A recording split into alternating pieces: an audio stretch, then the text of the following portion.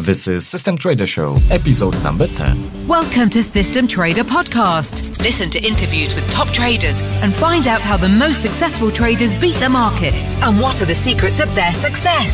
This is System Trader Podcast with your host, Jack Lempart. Today's guest is a renowned trader, Linda Raschke. I had the honor to have Linda already on my podcast in the first episode, and I highly recommend it everyone who has not yet listened to it. Linda began her professional trading career in 1981 as a market maker in options. She became a registered commodity trading advisor in 1992. She worked as a principal trader for several funds.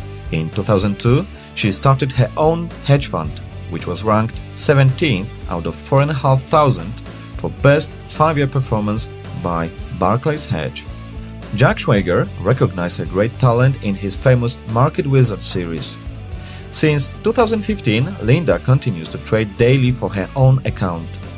In the world of professional trading and money management, Linda Raschke stands out from the crowd for 3 factors: performance, longevity, and consistency. Most frequently, when talking about trading, we focus on its positive aspects.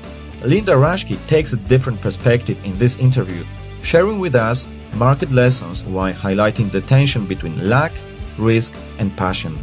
To me, it's an extraordinary interview with an extraordinary person summarizing her great book titled Trading Sardines.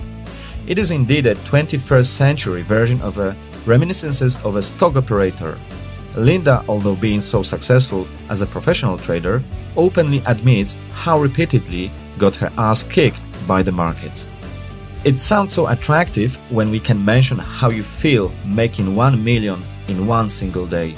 Linda, however, puts an accent on being on the wrong side of outliers so many times that is well beyond the random. Rare events are happening more often than we may think, especially if you are on the market so long as Linda. I encourage you to visit my website at systemtrader.show/010, where you can find show notes to this interview. Ladies and gentlemen, here's Linda Raschke and her great story based on almost 4 decades of market experience. I hope you'll enjoy the show. Hello, Linda, and welcome to my podcast. Hello. Glad to be here. I'm so glad to have you here for the second time already, as we spoke recently over a year ago in 2018. It was my very first podcast episode at the time, and I can tell you that it's already among the most popular ones. So thank you so much for accepting my invitation then and now, Linda. I remember you mentioned last time about writing a book which you cannot finish, and a book about being on the wrong side of market outliers during your professional trading career. And here we go, Trading Sardines. That's your new book. That's your latest book. After so many years since the Street Smarts book was published back in 1996. First of all, Linda, my congratulations on finishing the book. I know it was very hard work for you. Yes. Yeah, I know this. It's a really great book, and I enjoyed reading it. It's full of valuable stuff. It's also full of humor, which is just great. You just proved that traders don't need to be boring and deadly serious. So it's really, I like this very much. I have even seen a statement saying that your new book is a 21st century version of Reminiscences of a Stock Operator. Oh my. Wow. So I can fully agree with that statement. What I liked especially about your book is that it's so honest. It presents so many tough days you had in the past being a trader. It's easy to just say how successful you are now in the end, but it's much more valuable from my perspective to see deeper how difficult trading craft is, and to understand that being so long on the market will put you in the end in some difficult situations which no one could even predict. So, Linda, my first question is, why Trading Sardines? Why such title? That is actually a story that I heard on the trading floor when I first went down there. And so I didn't make it up. It came from somebody else. And it's a story about how there's an auction and a fellow gets caught up into the auction, and it's for bidding for a can of sardines, and he wins the auction and takes the can of sardines home to his wife. And when he opens the can, it's rotten, and he's feeling quite cheated. And he goes back down to the auctioneer and says, "Wait a minute, I want my money back." And the auctioneer scolds him and says, "Those are trading sardines. They're not eating sardines." And so the moral of the story is that we can't place value on the things that we trade. Don't assume that something is worth a particular thing. It's just worth what anybody is willing to pay for it at the time. And that's really a problem in the markets for people who think that they know what something might be worth, and the market doesn't agree with them. So there's a little moral to that story. Wow, great. Thank you so much for that, Linda. You put in your book a statement that it's never the news itself, but always the market's reaction to the news that is most telling. Could you please explain? Well, sure, because, and that's also a long time saying, because you have to assume that the news somehow is priced in by the people that know the news. I mean, I'm pretty skeptical that anything's like a total shock to people, but, the big boys have many ways of coming to pretty good conclusions as to what it is. But for example, if there's positive news, but the market reacts poorly, then that's telling you that everybody's probably already long. And so, that's going to give you a good indication. And same thing, it's, the classic adage that the news is all bearish at the lows. So if bearish news comes out, bad economic data, but the market doesn't sell off anymore, and it could be any market, it could be the grains, it could be, crude oil, anything, but the market doesn't sell off anymore. Well, it's telling you that the market's pretty much already sold out and there's nobody left to sell. So if the market then rallies on really poor news, it's probably short covering and telling you that there's a lot of cash on the sidelines. And so pretty much the way I trade is purely technical. It has nothing to do with fundamentals or the news. But some of the ingredients that I include in my models, in addition to momentum measurements, are things like sentiment. And sentiment factors will tell you basically that everybody's long or everybody's already short. And if everybody's already, if there's not many people long, that's telling you there's a lot of cash on the sidelines. So monetary measurements are very important to include in longer term models. Okay, I understand. By the way, are you putting some planned news releases in your calendar so you can be prepared for the market reactions? Well, absolutely. You need to be aware of when the major reports are being released, because there can be unusual volatility and therefore trading opportunity for a shorter term trader. And it can cause dislocations in the market at times. So yeah, those events are important for me. I think for a longer term investor, they could be ignored, but I'm a trader, not an investor. Right, I understand. You mentioned that people have problems to read and interpret information market shares with us. Could you please some real life example of how to interpret market? For example, you mentioned something about the market aberrations in your book. Why we should trade in the direction of aberration, which, as you said, falls outside of the norm.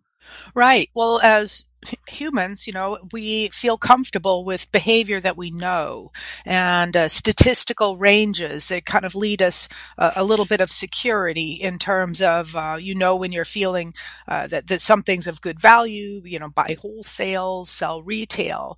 But when there's a distortion in a relationship that we don't understand where it's coming from, our first instinct is to think that something's out of line and can be arbitraged, or something's out of line and needs to come back into the range that we feel comfortable with, when in fact there's a very strong reason as to why that aberration might be occurring. I'll give you some different types of examples.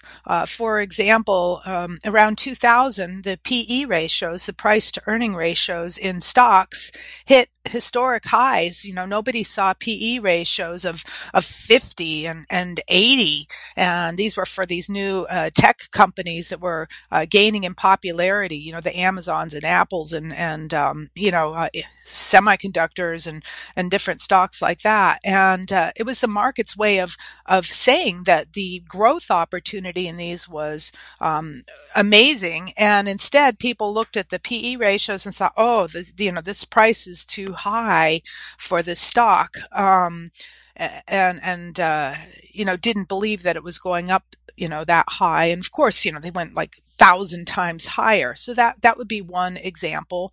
Another example could be when historic bond yields when the yield curve started to invert, or the very first time in my career that I saw 30-year yields in the U.S. drop below 4%. And your first instinct is to think, oh my gosh, these yields are way too low. They can't stay down at these levels, because we've been trading in a range of, 7 to 4% for the last goodness knows how many years. But instead, they dropped below 4%. They actually went below 3% and stayed there for quite a number of years. So these changes in relationships are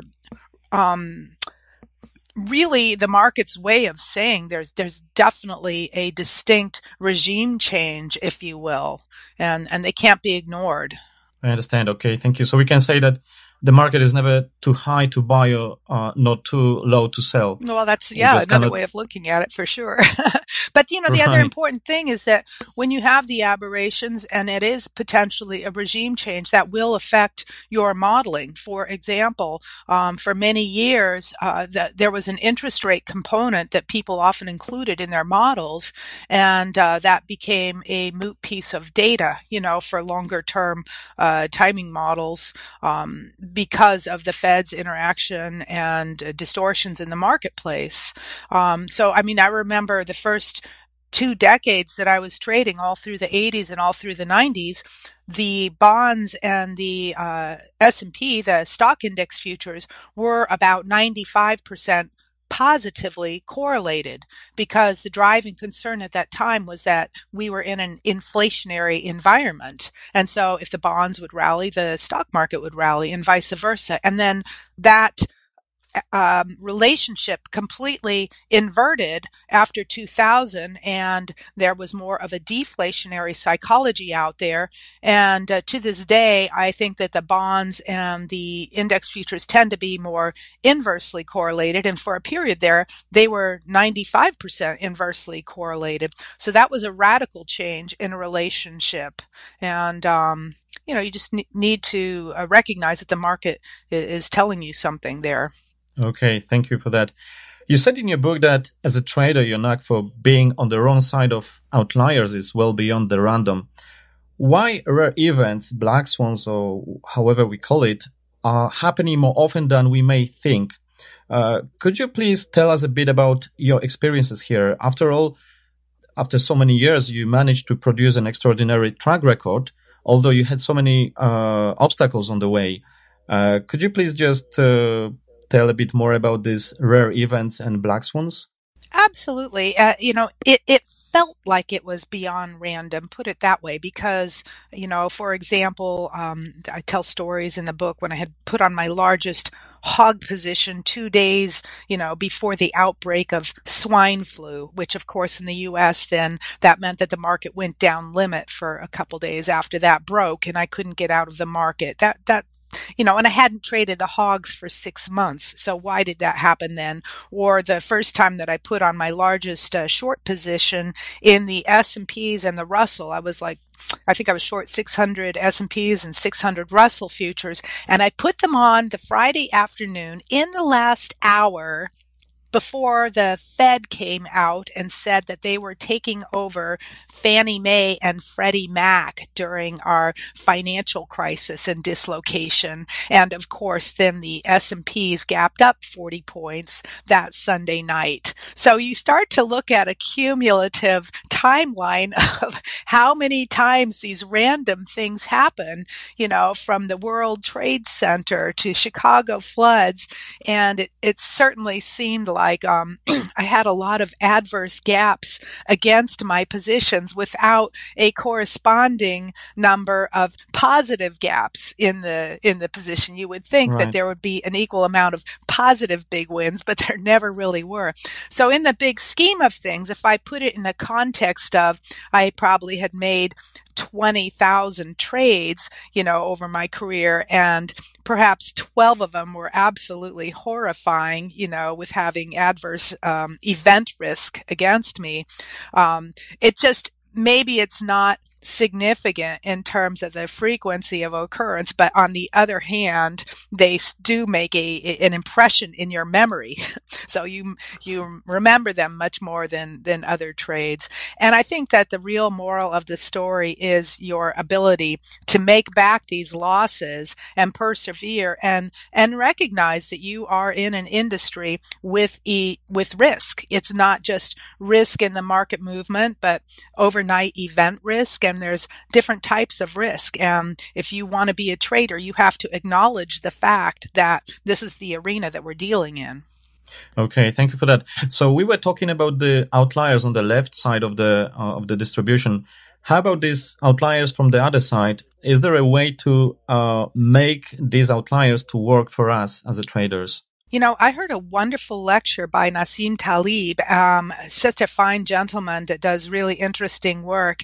And he was talking about if you trade stocks or invest in stocks, that, for example, you would not want to be an investor in insurance stocks because of the tail risk there. But instead, if you wanted to put yourself in a position to capture the fat tails, you would instead invest in biotech or pharmaceuticals, the types of companies that just need to discover one drug and they can have huge gains. So conversely, when you're trading, for example, if you are trading breakout strategies or, things where you're going long the gamma and delta, then you are putting yourself in a position of perhaps capturing a bigger win. And as a systems trader, that would be something that would be one of your goals, as opposed to developing mean reversion systems, which also have a place in your trading portfolio. But you also have to recognize that it is strictly a numbers game. So if you're trading a breakout strategy, perhaps maybe 1 out of every 20 trades might lead to a better than a 3 or 4 standard deviation move. And, you would want to manage that appropriately. So your trade management strategies for capturing a fat tail would be along the lines of trailing a stop, as opposed to, taking your profits after a specific target. Okay. Thank you, Linda, for that. I would like to ask you about the sophisticated theories and modeling, and why there's such a difference between theory and academic world and reality. I paid attention to what you said about, for example, quant traders who, relying on math, continually get killed because the system did not include all the information. For example, arbitrage, which in theory may be risk-free, was able to kill traders, even the Nobel Prize winners. So could you please elaborate a bit more on that problem? We like to assume that, we feel more comfortable when things behave in a linear fashion, straight algebra, that's why, engineers, yourself, scientists, right. We like to be able to put things into a model, and solve for that model. And, obviously it's well known that systems with incomplete information, are dynamic and therefore nonlinear. And we can just hit these pockets of freak price movement that doesn't correspond with the way that our models would want them to.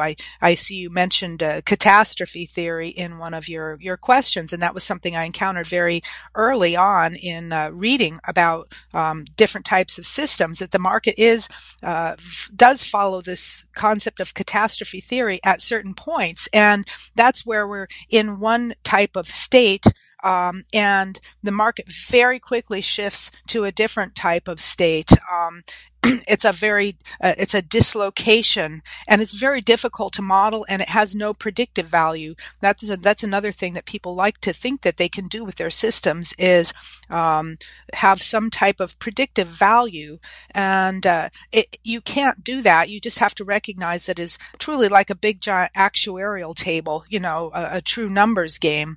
So I think as long as you understand, that you are not dealing with a linear system, some of the more successful modeling nowadays takes a very Bayesian approach of one new data point, then you feed that into your model, and then the next data point is going to adjust your model correspondingly as new information comes in.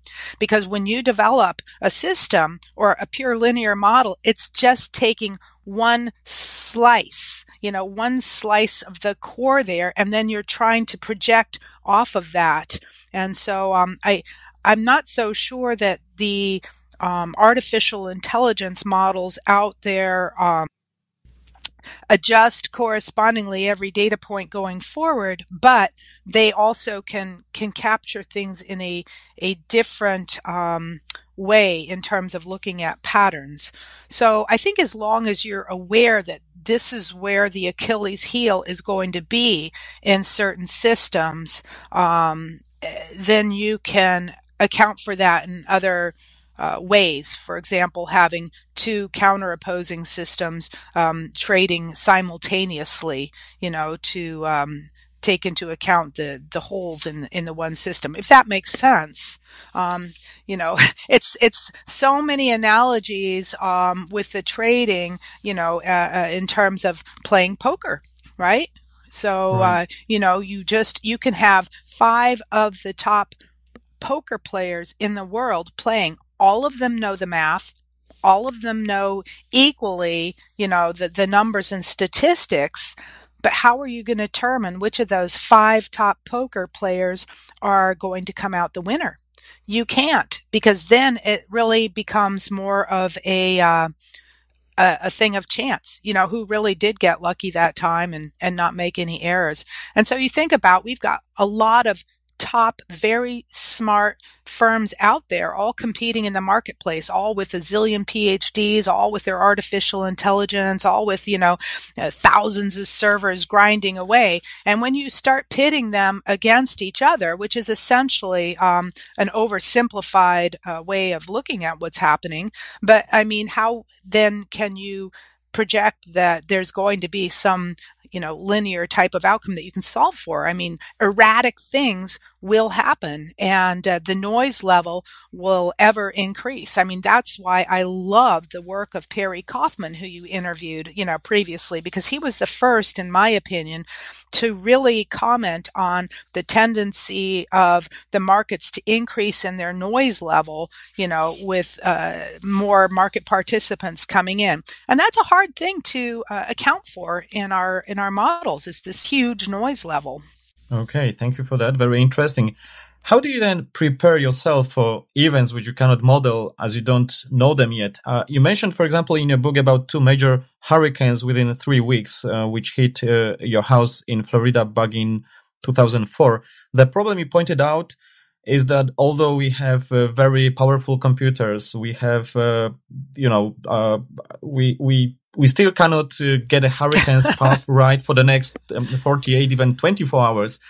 But still, people, on the other hand, do believe that they can do better in the financial markets.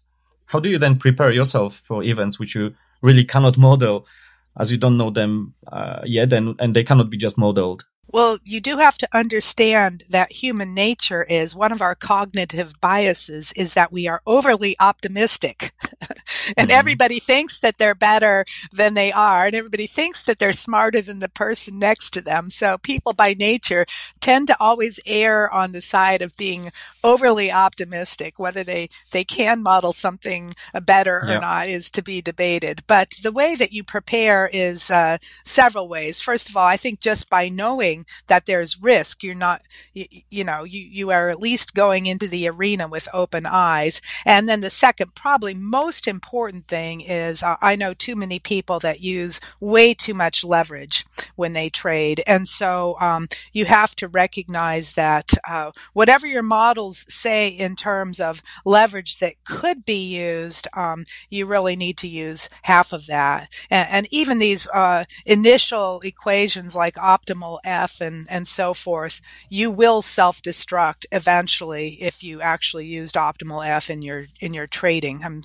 For those of you that are system developers and stuff, and I think that's been proven now. But people tend to be a little bit overly confident, and as long as you can take things down a notch, add different types of diversifications, throttle the leverage, and find ways to manage things accordingly. Okay. So let's continue a bit more about these outliers. In 1982, when you're just starting your career, you realized a huge loss on options just within one night, over $80,000, which, to give a better context, that was basically, it was just beginning of your career. So it was a huge amount of money for you.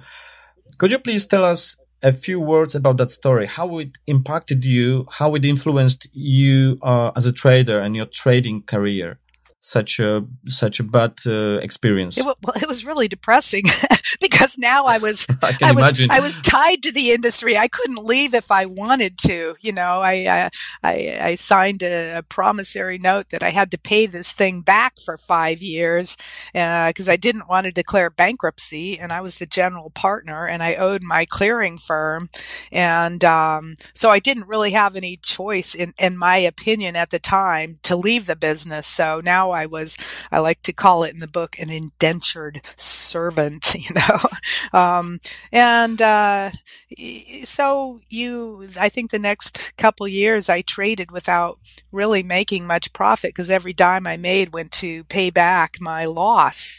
And so then it was a way of also continuing to gain experience, forced experience. But on the other hand, I will say this, it does, open your eyes to risk. Okay. So pretty much after that event happened, I made it a policy not to short straddles. All right. Because I just didn't ever want to encounter that again. So you are very mindful about risk early on. And then, you are just aware that there's got to be a corresponding opportunity as well. If you can lose that money, there's got to be a way that you can make that kind of money too. And of course, that took me another 10 years to figure out, but at least I stayed immersed in the trading culture and then eventually went on to the Philadelphia Stock Exchange, and there was a whole nother arena of traders there that had different philosophies.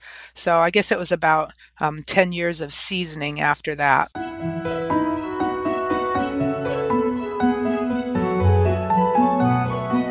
You already mentioned about that issue you had on S&P 500 contract in September 2008 about the Freddie Mac and Fannie Mae.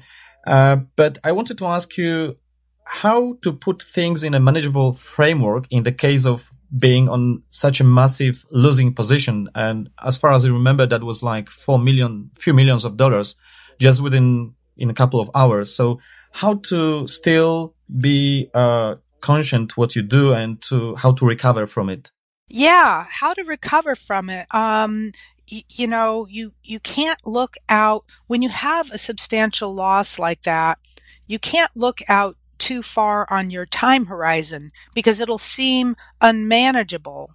So you really have to just focus on go in the next day and perform, go in the next day and perform, go in the next day and do your best job. Because after experiencing a big loss, if you think, oh my gosh, I just lost $100,000. How am I going to make that back? I was so stupid. I shouldn't have done that. You have to say, my job is to follow my program and follow my, my business plan. And if I do that, then I know that I have this type of positive expectation, and it'll take me 30 days to make back that loss, if I don't have any unforced errors. So when you put it in that type of framework, you just go in and do your job the next day, and just go in and do your job the next day.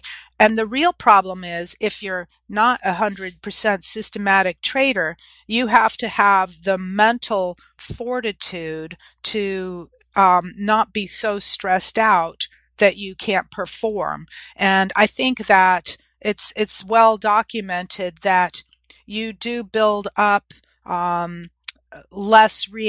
you're less reactive and less emotional in the markets the longer you are in the markets. So that's what I mean by having a thick skin. For example, a newer trader, your heart might start pounding when you first, make a trade or increase your size. You might get a little adrenaline rush. But over time, you start to get desensitized to all these things. And, so then that allows you to progress. And some people, I think by nature, are more emotional than others. Maybe they are not going to make good traders. I do know that, people that are adept at game theory, such as poker, or have, excelled in sports, tend to be fairly, mathematically inclined and linear and less emotional. And that's important for trading. You need to have a calm, even temperament. And then that allows you to continue. Because if you're so stressed out at a bad event, then you can't trade with a clear head. And if you can't trade, you can't make back the money. Right. Okay, thank you for that. So let's move on the other side of outliers and to be a bit positive, because there are also bright sides of trading. And you mentioned in your book also about the case when you made a huge amount of money during one day.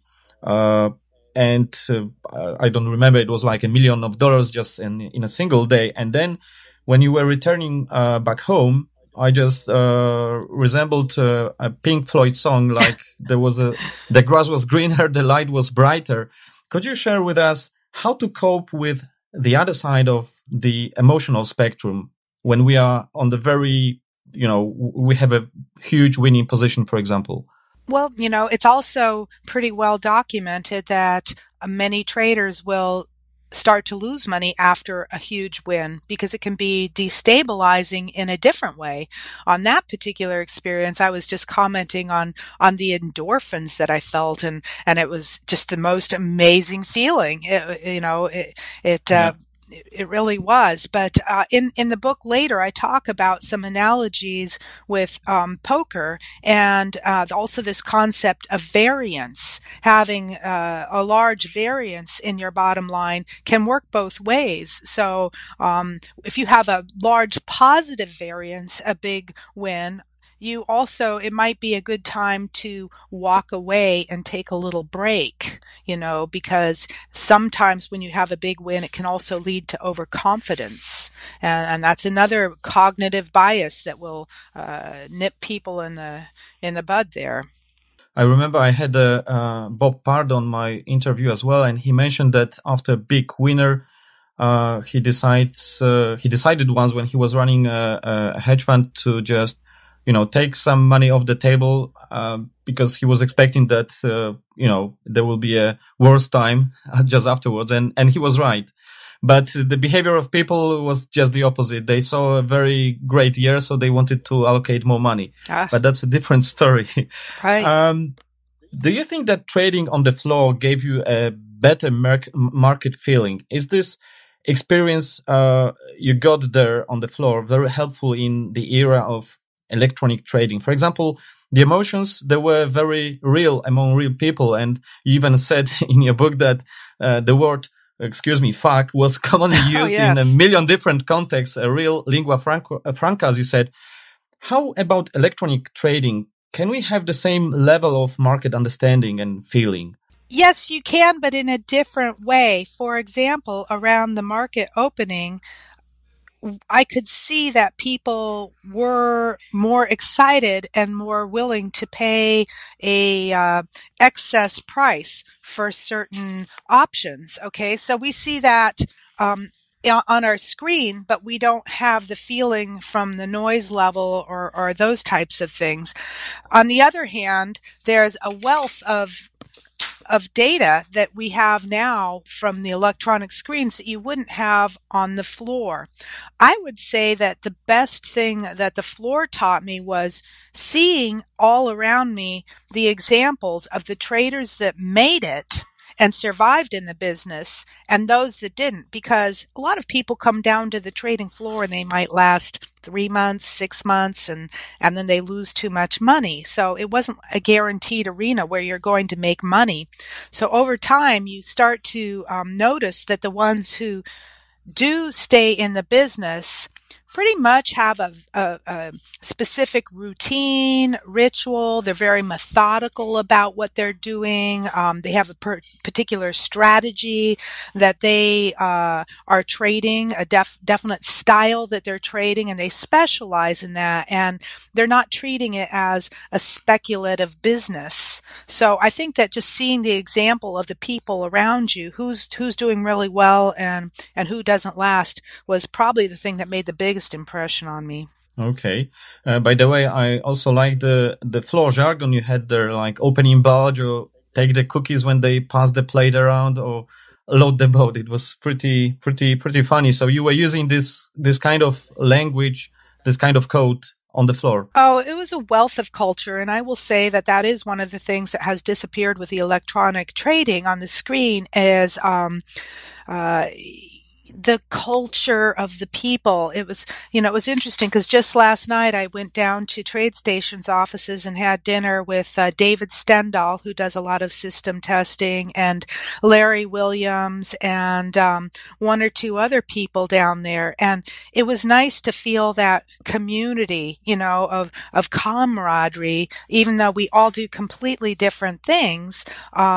It's you also know how intense the business can be and how time consuming it can be, and just, old stories and stuff. So I think a little bit of that has disappeared with the electronic screens, and I don't think that Twitter is the appropriate medium to fill its place. What I do think works for people is perhaps if they find one or two trading buddies and perhaps you have Skype going. If you're a discretionary trader and sitting in front of the screen, I think it's not a bad idea to get feedback on ideas from other people. I still think it's important for everybody to do their own thing. But, even the telling of jokes during the day helps alleviate the stress a lot on a busy day. Right. Being on the floor, you received, let's say, your PhD in trading. And you said that if someone survived, you said that in the book, for at least 3 years on the floor, there was a pretty good chance that he or she will be a good trader. Is there any common denominator of those who survived and are good traders? Can you put it this way? Let me preface that and say that just because you survived on the floor, I would say that 90% of the people that were on the floor did not survive making the transition to upstairs. I was on the floor in the options, which was much more strategic and arbitrage oriented. So I was never in a futures pit like the bonds or the S&Ps.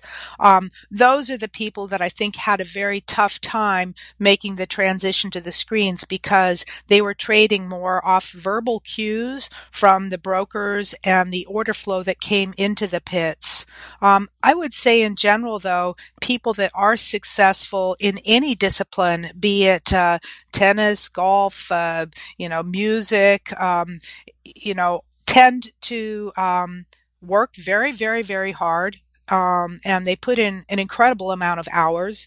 I mean, you could look at golfers and tennis players, how they'll go out there and practice for 6 hours a day. I mean, same thing with the pianist, same thing with many things. So the number of hours, I think, would surprise people, that we put in to, devote ourselves. And also, every discipline, you have to experience failure over and over and over. And you'll see that. I'm sure that many of the professional traders that you've interviewed can tell you stories of failing, in the first couple of years and having to pick themselves up again and then, having another learning experience. So it's not like you just start off and become a professional trader and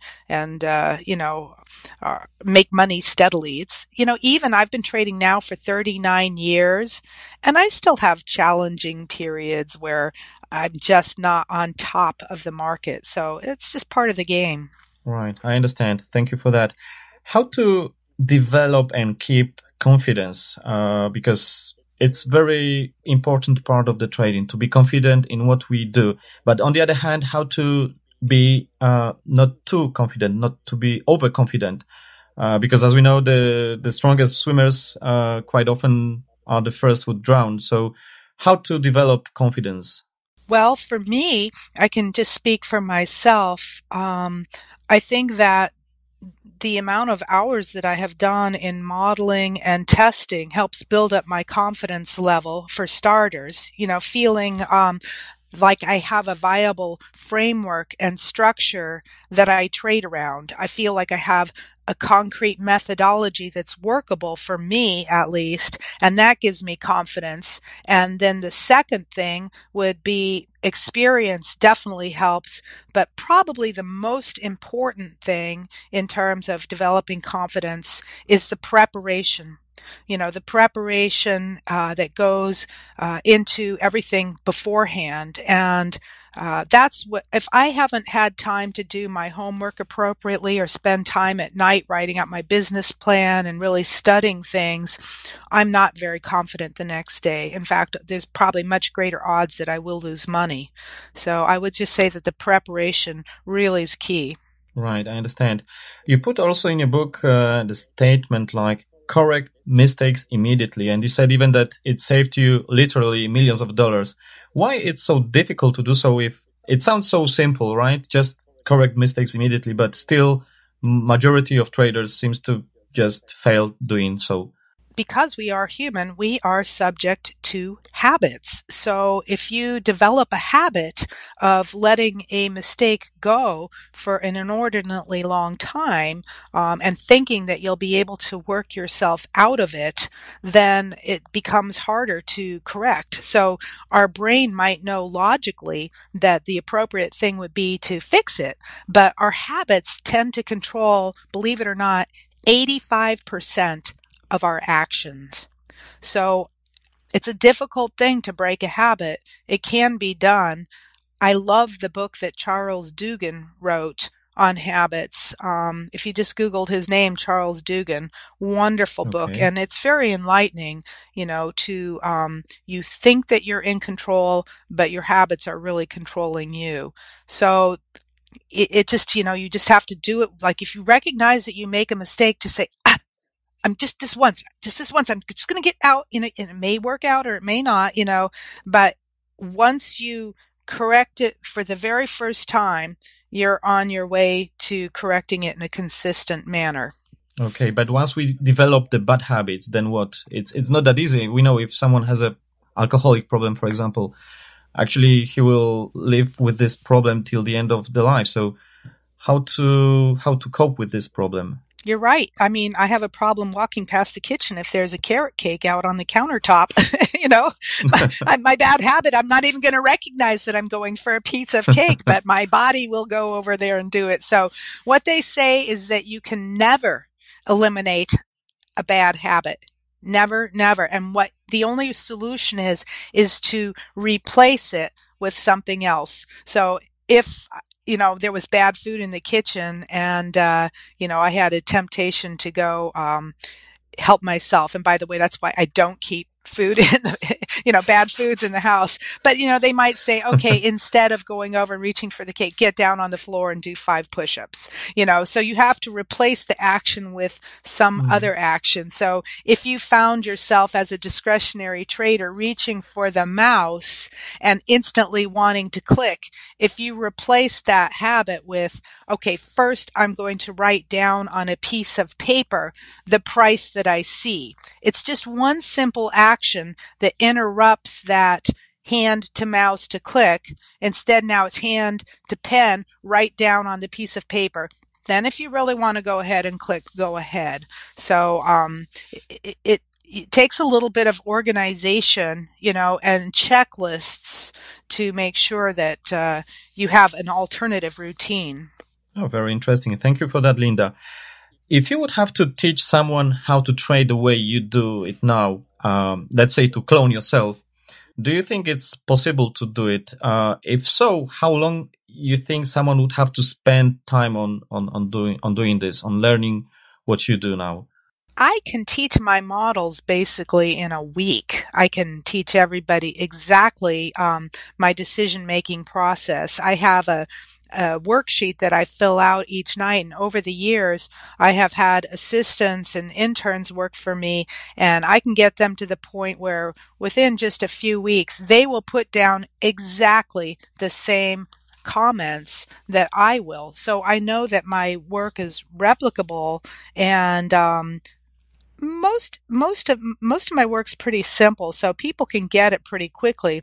What I can't teach is what you gain in experience from watching the tape, from watching the price. I can tell people what to look for, and but there's also a lot of filtering going on. A very simple example might be, I could look for perhaps a momentum divergence to indicate that it's the end of a swing up or down. However, if there's still a lot of momentum on the higher time frame, that momentum divergence is not going to lead to any type of, regression to the mean type of target. It's probably going to get run over.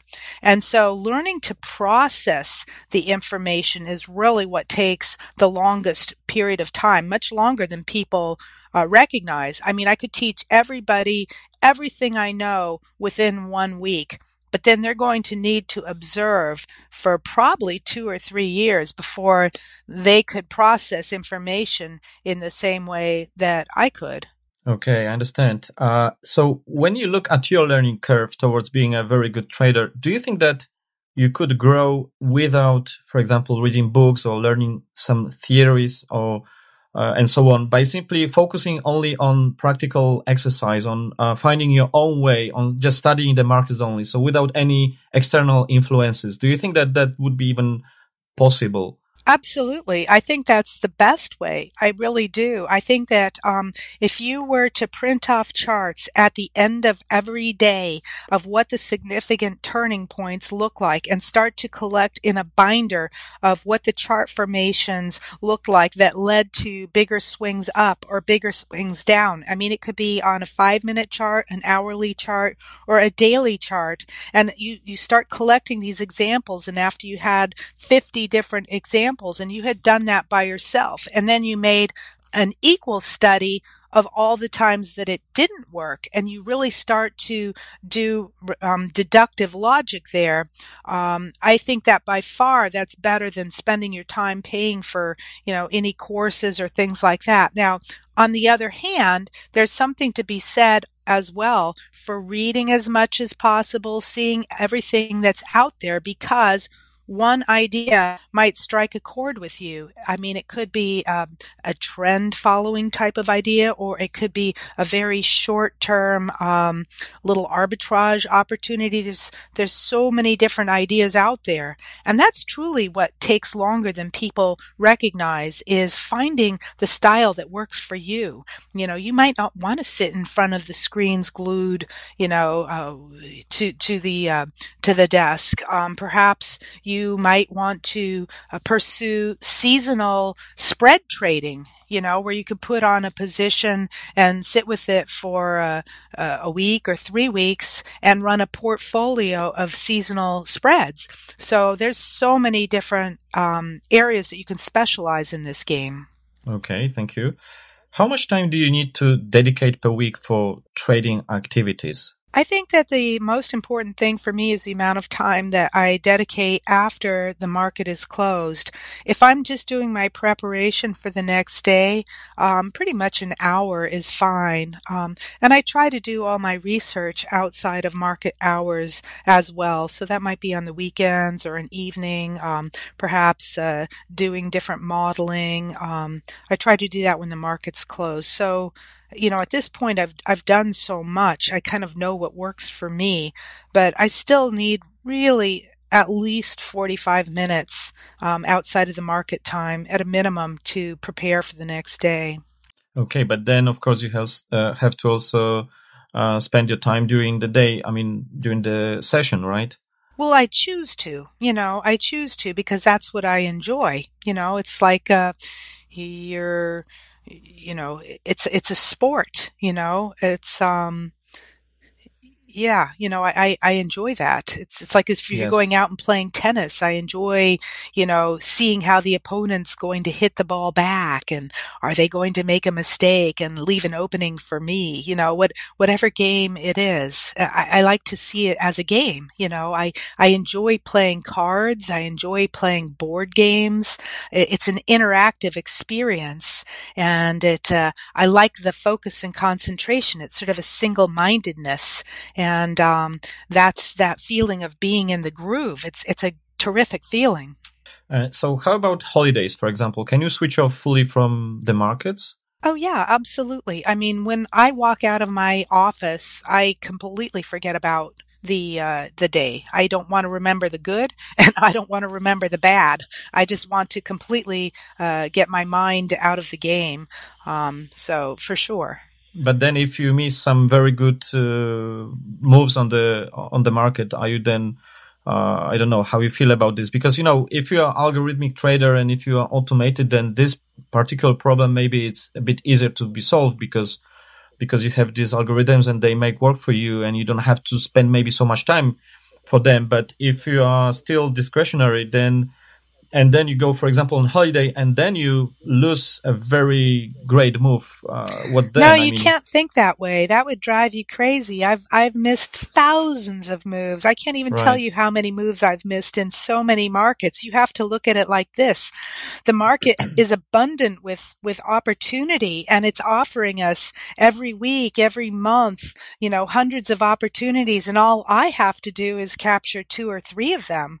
I'm not going to capture everything. I'm not going to capture a tenth of everything out there, but, it's just offering us opportunity all the time. So if I'm away for a month and I come back, that's fine. I know there's always going to be new opportunities and, it's just back to playing the game. You could not play chess 24/7, 7 days a week. Yeah. You go crazy.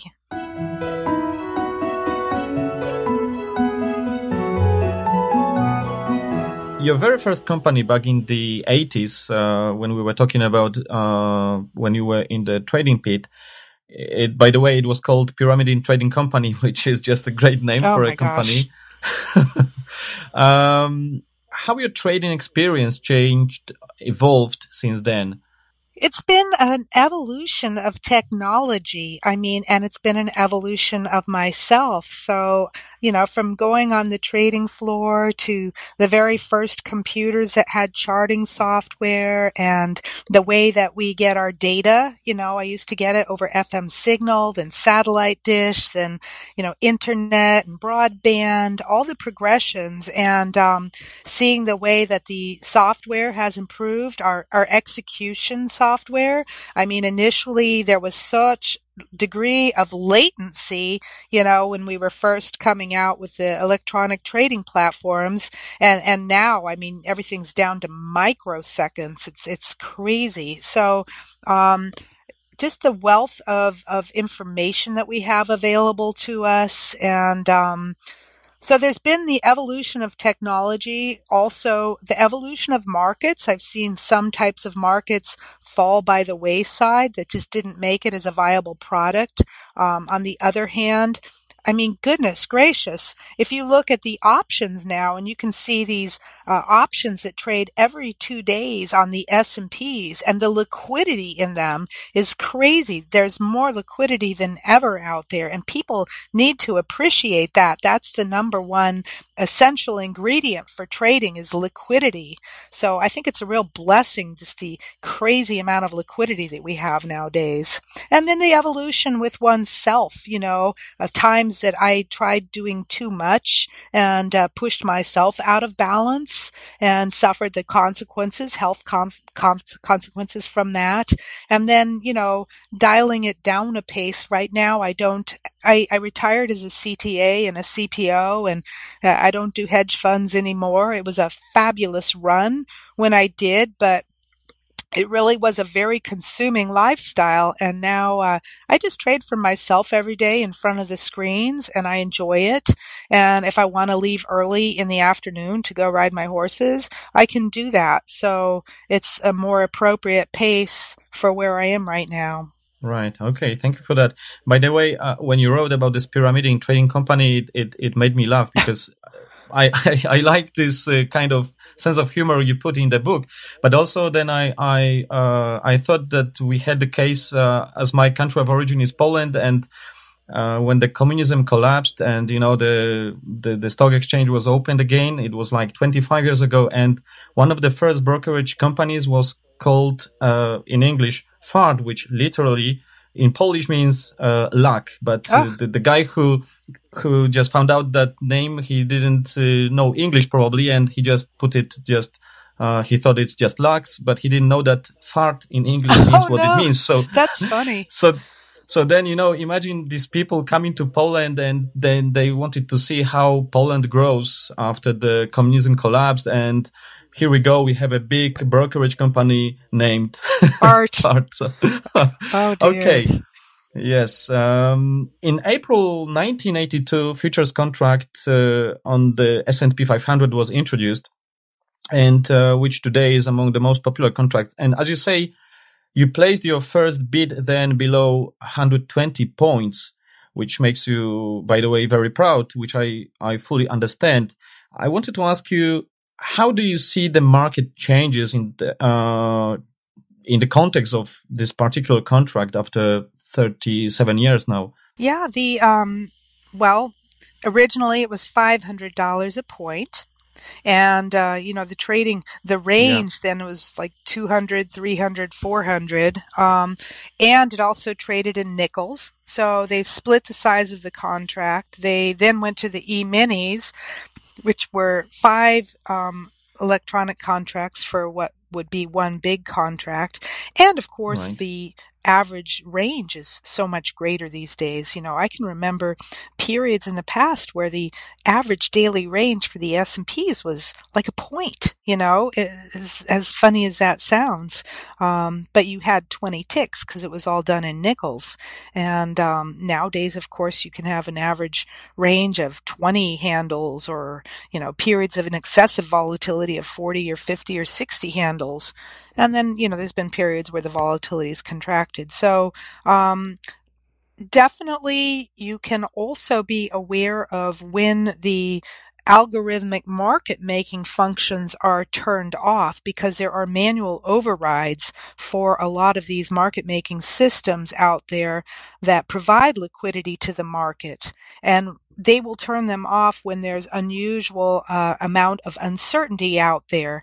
And during that time, you can see the contract spinning, as I like to say it. In other words, it'll spin up 8 ticks and right back down 8 ticks in a very random fashion, extremely noisy. So I do hope that makes people appreciate the liquidity that many of these market-making algorithmic type of functions do add to the marketplace.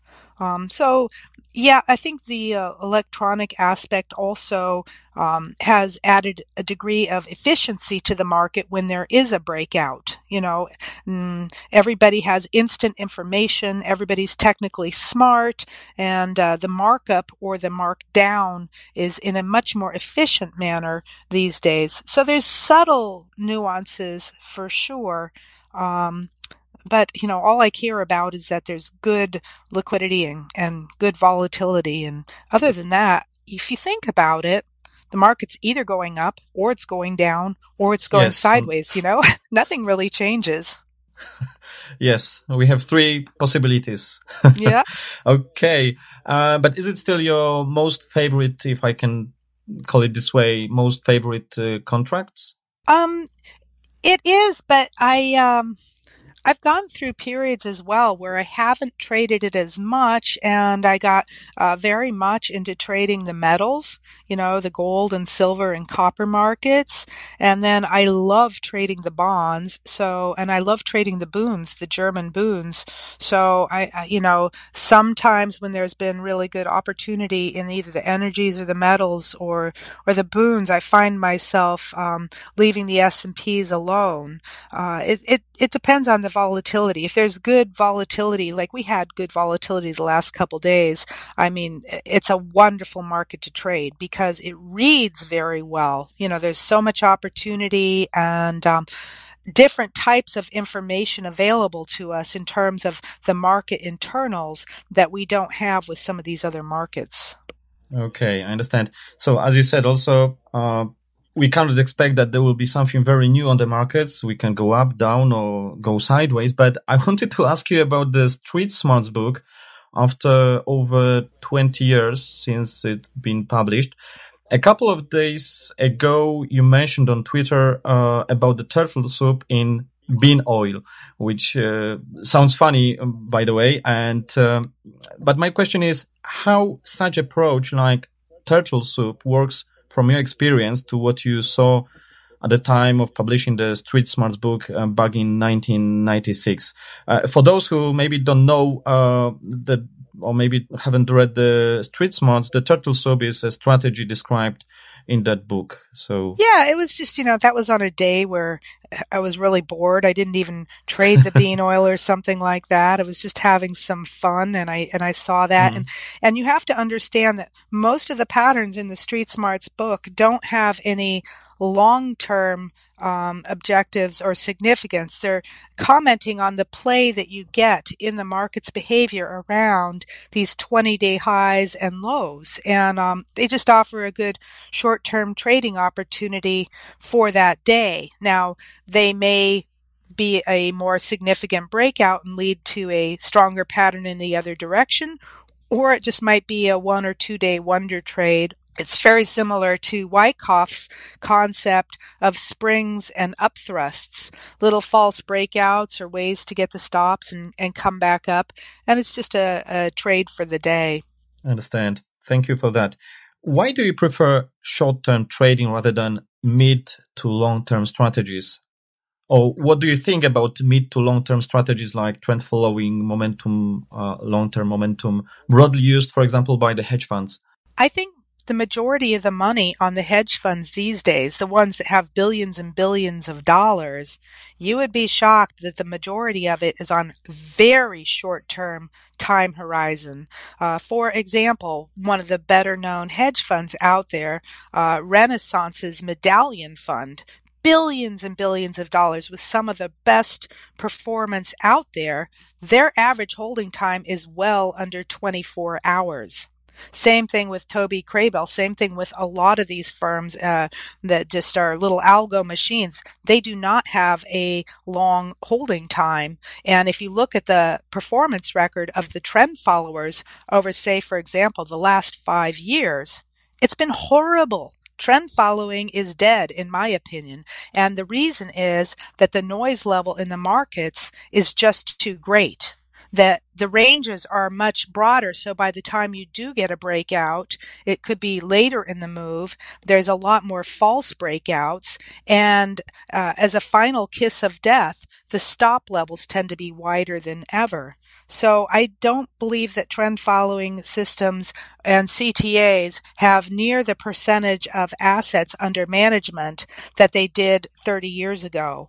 In terms of why a shorter time horizon for me, in general, the higher the volatility level, the lower the time frame that you can trade on. And you always want to be trading at least one time frame above the noise. You don't want to be trading on a level, at least I don't, where there's noise. And so when there's good volatility, we can really take advantage of a shorter time horizon. And then if I can get in and maybe have a holding time of 1 or 2 days and be out, my overnight risk is lower. I can work my capital more efficiently, and I don't have a lot of confidence in being able to predict too far out in the future. I just don't. So, I mean, there's just too many variables that can happen along the way. It just doesn't work for me. So I don't mind the shorter time frame. Okay, so it's very important to put our personality into trading. So we cannot work with the strategy which is not working well with our personality as well. There are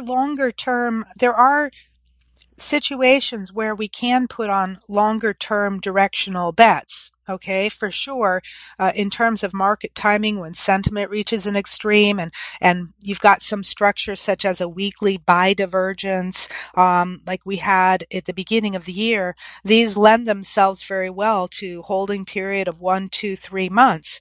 But you also have to recognize that the frequency of occurrence might only be 1 or 2 times a year. So that's a big difference. Right. By the way, are you putting stop loss orders when you have some directional positions left overnight? When I had my fund and, with the size, you don't have the luxury of leaving resting stops overnight. So, in general, no. I would rather trade on lower leverage but have much wider stops. And usually if I'm carrying things home overnight, there's some profit in it already. Okay, I understand. Could you please tell us a bit about your golf system? You put a nice description in your book, which after all you abandoned, but you said some interesting words about this in the context of this system, that whenever you find a key, they eventually change their lock. But on the other hand, your models are, as you say, almost identical for more than 30 years time. So how about the system, and why you said that whenever you find a key, someone eventually changes the lock? Yeah, absolutely. There's a big difference, though, between models and systems. A model is it should be durable and robust, but it's not going to have specific entries and exits and trade management strategies. So all of my modeling that I do is without the use of stops, but it tells me where the tendency is and the bias is, and that's why it holds up over time. I can add stops to them, but it will degrade the system some. It still makes it viable, but not where I would want to trade it, because most systems do have quite a bit of variance to them, more so than people realize. And so the models are strong. In terms of an actual system with concrete parameters, a very popular concept would be the system's half-life. And what's happened over the years is if there is a viable arbitrage opportunity where it could be a system, the half-life of that system, the point at which it points to, starts to degrade beyond viability, is shorter than ever, because you have so much money out there grinding out these patterns in a very sophisticated manner. And if there's an edge, it's going to quickly be exploited. So that's really the secret, is if you do find an arbitrage opportunity, can you trade it before it's arbed out of the market. So I'll give you just a very simplistic example, a very popular concept, one that I also had included in my program for my fund, is a volatility breakout system. And Larry Williams originally popularized this. Bob Buran was a similar system to the one that I did. Toby Crabell, that was one of his main strategies, doing the breakout from the opening range, and so forth. So it's a strategy in which you're going with the market movement in the hopes of capturing an increase in momentum or range. And what happened is that this became so popular that it became very difficult to move any significant amount of money off of it because of the slippage and the friction, you see. So I know Toby fairly well, and over the years, his average profit per trade went from $85 down to $40, down to $18 per trade, which is a very, very small edge, just because of the friction, of everybody trying to dogpile in at these particular points. And you can see that now with the news and the economic data. The market moves very quickly from one level to the next level with minimal liquidity. So that would be a case where you can see how that system really is not a viable system for a fund anymore. Okay, thank you for that, Linda. So models give you, as you said, initial game plan, but you need to be flexible enough to adapt as the price action progresses. But you still need to know, I assume, that your models, that they have some edge, that statistically you can follow this bias if it, as you say, works well. How do you test that? How do you know that the model has some edge? My confidence level comes from having a very large sample size. I have to see a huge sample size. I have to have no more than 2 variables and maybe 1 filter so that I know that nothing's really curve fitted. And I want to see that this tendency for price behavior works on multiple markets. Now, not every market trades the same way. For example, the meats are going to have different characteristics than the energies and so forth.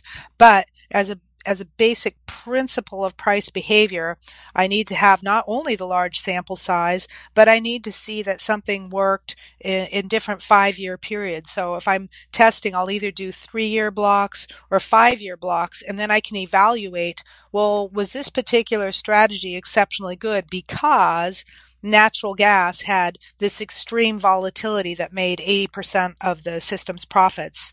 So it really comes down to common sense. And I also try to drop off the biggest winners, in a system to see if I take off the 2 biggest winners, how do the statistics hold up, things like that. Okay, I understand. But once you have a model, do you want to have this model working in one particular market, or do you want to have a flexible model which you can adapt into multiple markets? Yeah, I basically keep the same model for every market, believe it or not. Now, They do have their own subtle nuances, but it's just, again, part of having a very consistent process. I understand. Thank you for that, Linda. What is your definition of technical analysis? What, from your experience, has some value in trading using technical analysis? Technical analysis is absolutely the best tool out there for monitoring your risk. That is the number one ingredient. It is not a predictive function. It is there to tell you where the support and the resistance levels are and to monitor your risk. The second most important thing for me, at least, is that patterns can repeat themselves. So, basic chart formations and consolidation levels that then might lend themselves to a bit more trendiness. So in terms of pure measurement of trend and support and resistance and momentum, that sort of sums it up.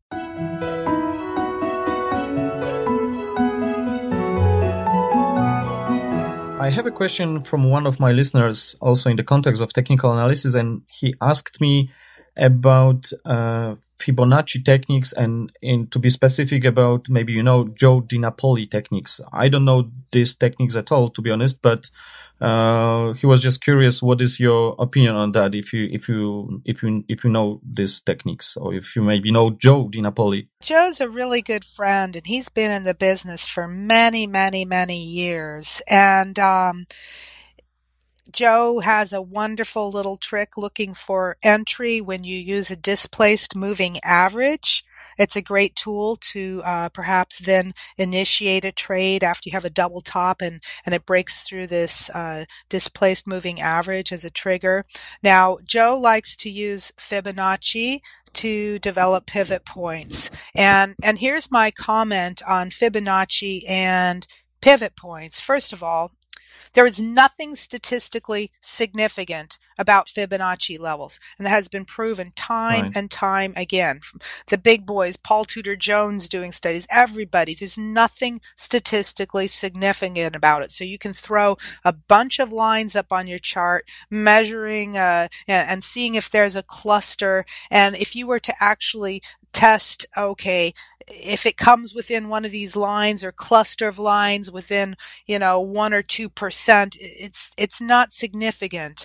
But the value in something like that, in looking at Fibonacci or traders pivots, or I prefer to look at previous swing highs and lows or a moving average, is that when you are monitoring the price, okay, it's very important to watch price relative to another price. That's what tape reading is about. It's all about the relationship. And Joe is an extremely experienced trader. He's been in the markets for many, many, many years. So his way of watching a particular Fibonacci level is saying, how close is price going to come to this 31% level or this 50% level or the 62% level or whatever it might be, okay? And now I'm seeing, is it getting there? Is it going through there? Is it following short? How fast is it getting there? So it's really a strong tape reading tool for him, and it gives the trader an excuse to add some type of structure to the charts. Now, I don't use it. I personally don't know of any professional traders that really use it that are making consistent living. I would have a hard time seeing somebody like Paul Tudor Jones or Louis Bacon or, one of these quantitative shops like Renaissance Medallion Fund using Fibonacci. But it doesn't mean that it can't be a viable tool for a person, if it makes them focus on the price action a little bit more intensely at certain points. Okay, thank you very much for this explanation. Very interesting. You mentioned about the tape reading. Could you please tell us a bit more about it? How to maybe start, maybe some good books on that topic?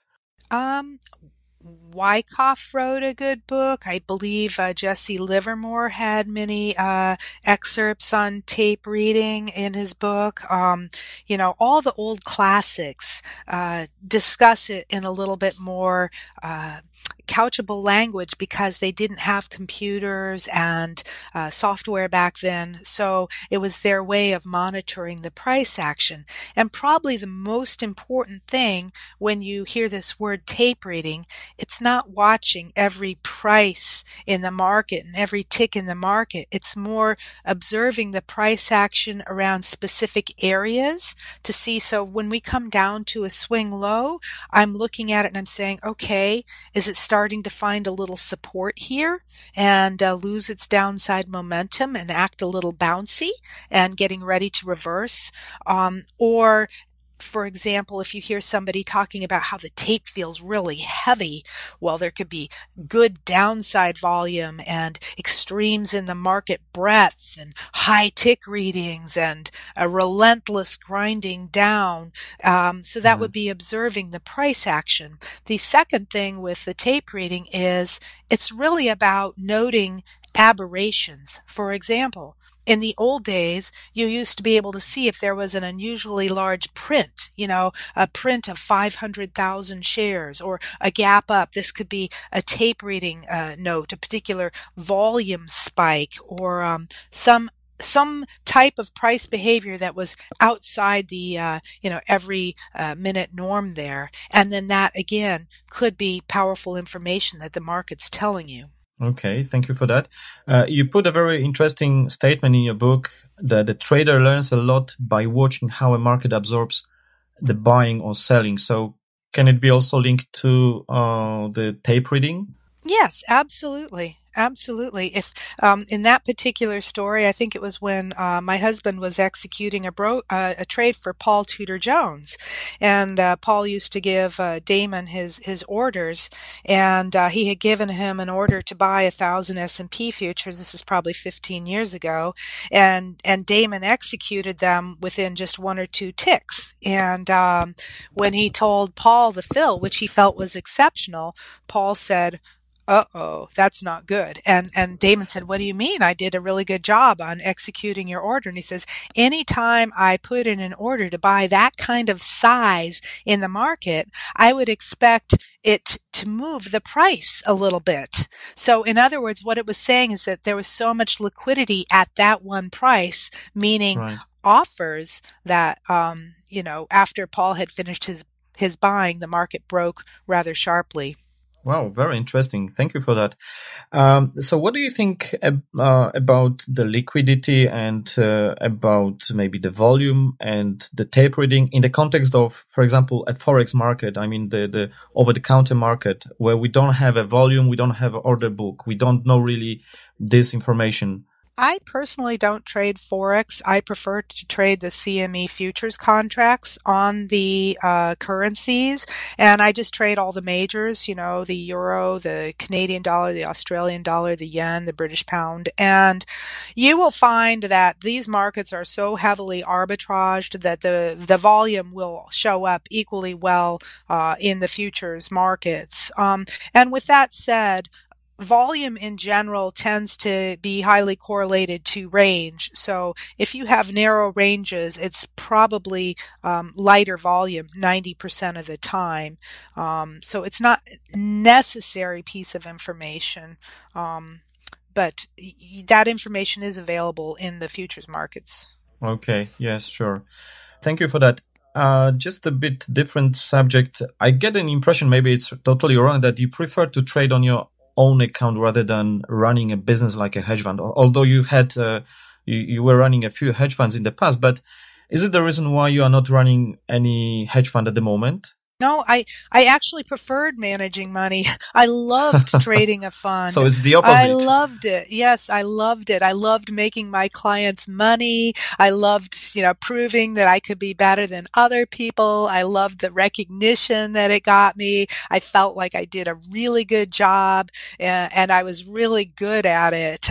So I enjoyed that very much. And I would just say that after doing it for so many years, I started to just hit a little bit of burnout there, and it was taking so much time. And then the regulatory additional burdens got to be excessive, when they kept on changing the regulatory requirements. And then all of a sudden I'm having to provide all these audited records for each contract and each trade. And it just got overwhelming. And I thought, this is, even though I had an amazing team around me, I had an amazing business manager and two fabulous right-hand people, I just thought, it was running a business. It was kind of getting away from the trading just a little bit. And I thought, I've had a fabulous run. It's probably time for me to take my chips off the table and close down shop.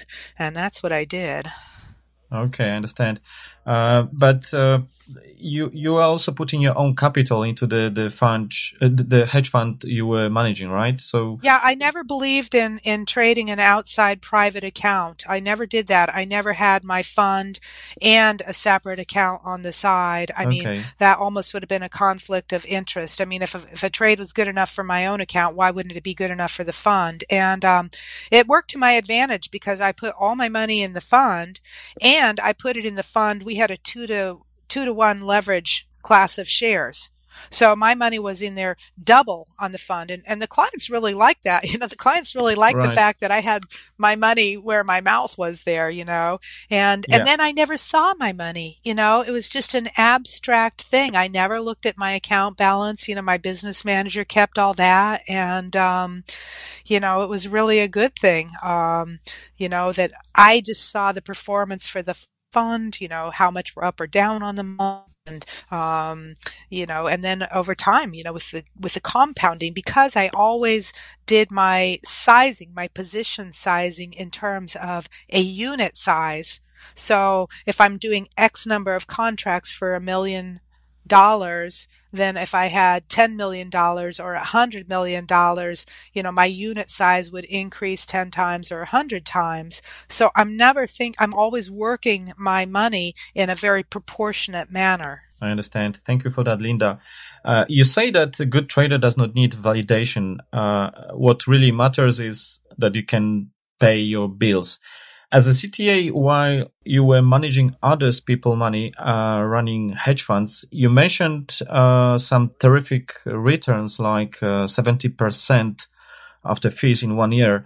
On the other hand, you also, as far as I remember in your book, you mentioned that on your private capital, when you were not running a fund, you were able even to get a result like 300% per annum on your private account. I know that you don't like putting things this way, as it all depends how much capital we trade, how much we keep aside, Right. what is our situation, do we have kids, mortgage, and so on and so on. But from your point of view, what is the realistic profit we can make per year out of trading, short-term trading? Again, you're back to that evil little, thing of statistics. If you have a $10,000 account and you make $10,000, you could say you made 100% return, but you're not going to get that same return on $100 million. I think that it is realistic for a trader with, say, $50,000. I wouldn't suggest trying to make a living with trading capital of less than $25,000. I think that you'll start to feel too much under the gun and you might not be able to trade well if you have a drawdown. I do think, put it this way, if you could trade nothing but 4 E-minis every week, okay, that's a pretty small amount of margin that you're using to trade 4 E-mini contracts. And let's say that that's the only market that you're trading. I would say that there's absolutely no reason as to why, with concentration and consistency, you couldn't average $500 to $1,000 a day. Okay, of course you're going to have losing days and make mistakes, but you might have a day where you catch a piece of a trend and you make $5,000. It's very possible in good volatility. So I do think it's very realistic to say that a consistent, focused trader could do 4 E-mini contracts and make $4,000 or $5,000 a week, which really doesn't sound like much. But you have to also allow for the fact that you're not going to be trading every week. You might take a couple weeks off. You might have a bad week. And so you could put it in a really realistic context. Now, how much money do you need in your account to do that? Some people might feel more comfortable with a bit of a cushion, other people are just like, hey, let's go for it, So it's really a personal thing. And of course, you've got people that day trade stocks or position trade stocks and options. So it's possible. I think that you'll do best if you eliminate the distractions. You're not going to make a consistent living, I feel, when you're sitting there trying to follow people on Twitter and blogs and, have the TV on in the background. I mean, you really have to look at it like you are concentrating on that golf course, trying to make that final putt on the 18th hole, and nothing is going to rattle your concentration. You have to be that focused. And then anything's possible. Okay, thank you for that. By the way, regarding the distraction, you are very also skeptical about of anyone who brags about the trades or profits.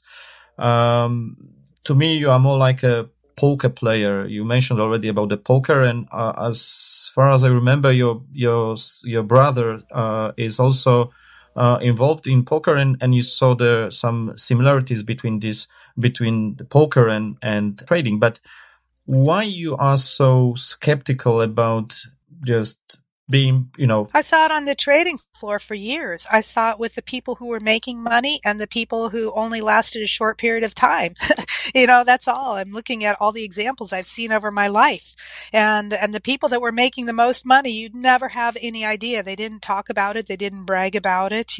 If anything, they would whine about their losers and, whine about how they got, a bad fill and things like that. And meanwhile, they'd be making a couple $100,000 a year. I think that ego is a very destabilizing thing in the marketplace, and you'll find I'm very suspicious of things on Twitter because I don't use it and I don't look it up, but I have looked at it a couple times, and I see people commenting about 90% of their winning trades, and nobody ever says anything or revisits a losing trade. And I know the markets don't work that way, So I think it boxes you in the corner, to talk about your P&L or your trade, because it's not going to be like that forever. If I have a particularly exceptional month and I make 10% for that month, I know I'm not going to be making 10% every month, so to try and project out in the future,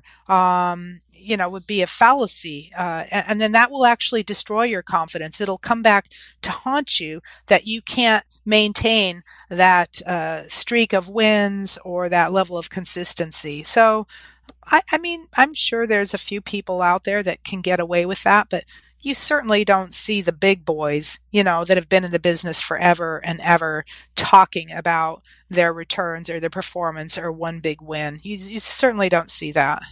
Right. Linda, how long you think you will still trade? Do you have any plans? Do you think maybe that trading is also a good brain exercise, which helps you to be in good intellectual shape? Oh my gosh, you are so right. You are so right. There's something new and interesting happening every day. I'm always learning about stuff or reading up some ticker tape that, company that flashes across the tape. And I'm like, wow, I've never heard of that company. What is this particular company? And I can look it up and see what they do and learn about a whole different field. So I do think it's any brain exercise, if it's music or writing or keeping yourself active mentally, as we grow older is really important. And it's, for now, I like the game. There might be a period in the future where I want to travel a little bit or do something else, but, it's what I know, and I think people are happiest doing, what they know. And it's also your passion, so. Oh, trust me, I have a love-hate relationship with the markets like everybody else. There's days where I hate the market too, or maybe I hate the actions I did. But you always return to them. It's a sick addiction. What can I say? I'm addicted. Yes. Okay. We are reaching to the end. Just a few final questions. What are your favorite books? Or maybe you have some favorite researchers, traders? I love all the work of these old timers, the original Wyckoff material, Schwager. If you read any of the authors from 60, 70, 80, even 100 years ago, because they saw things with a unique framework, where they didn't have computers, and they're seeing the essence of the price or people's behaviors. And there's just a certain wisdom that resonates from those writings that you don't really get in the dry technical writings of, say, a quant manual. It's a different thing. I like the culture of the industry from many years ago. I hope it doesn't get lost. Okay. I will put all this to show notes on my website. Are you, by the way, planning to write some books in the near future, maybe? That's very funny because, I've had 6 books outlined for over 15 years. Literally, I've had a book that I would like to rewrite tailored trading technique. I have an original trading manual that I wrote 20 years ago. I would love to do this. And so when I actually sat down to write, a completely different book popped out. It sort of surprised me what came out, and it wasn't anything that I had outlined from the past. I'll just have to say this. It's very difficult for me to write and trade at the same time. So if God made 40 hours in a day, I would absolutely write more. But, I'll see how this goes. Maybe there'll be a point in the future where I want to take a little hiatus from trading and write. But it's really hard for me to write. I'm not a natural author, so we'll see. But your books are very, very good, and people because I had to work really hard at it. It didn't come easy. Linda, thank you so much for your time. It was a big honor for me to have you here today on my show. I appreciate very much that you dedicated your free time during the weekend. Just yesterday, I got an email from one of the podcast listeners who was asking how long he needs to wait for this interview. So people really like and appreciate what you have to say.